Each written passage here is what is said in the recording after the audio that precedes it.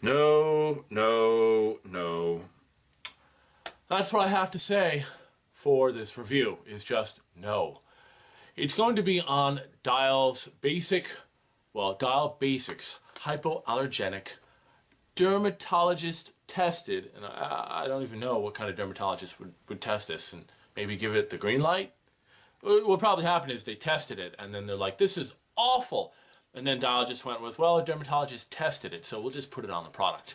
Here it is. This is their basics. It is a 3-pack. Right now what you're seeing is the 2-pack. I've used the third one.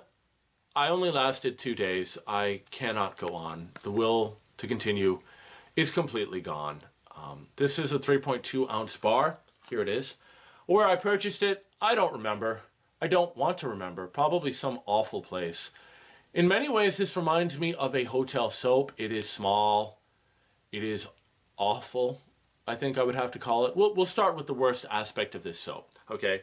And that's the aroma. Like a freshly mopped elevator floor. You know when they get that dirty mop bucket out and they start mopping? Or maybe a semi-clean public restroom? That is the strong scent that I get from this soap, and I am not exaggerating. And by strong, I should say it's a moderate scented soap. It will unfortunately linger on your body for a little while after you've gotten out of the shower, but you wouldn't want it to, trust me.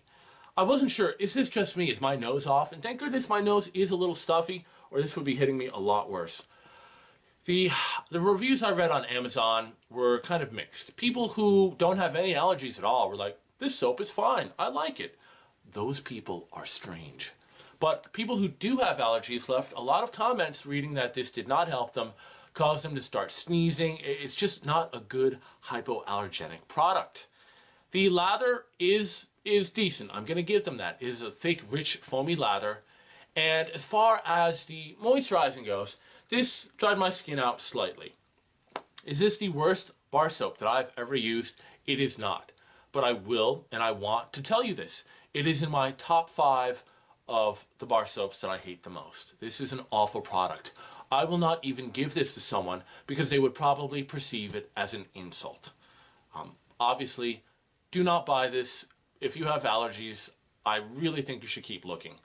I think you can find something, just anything would be better than this. Thank you for joining me today, and I will see you next time.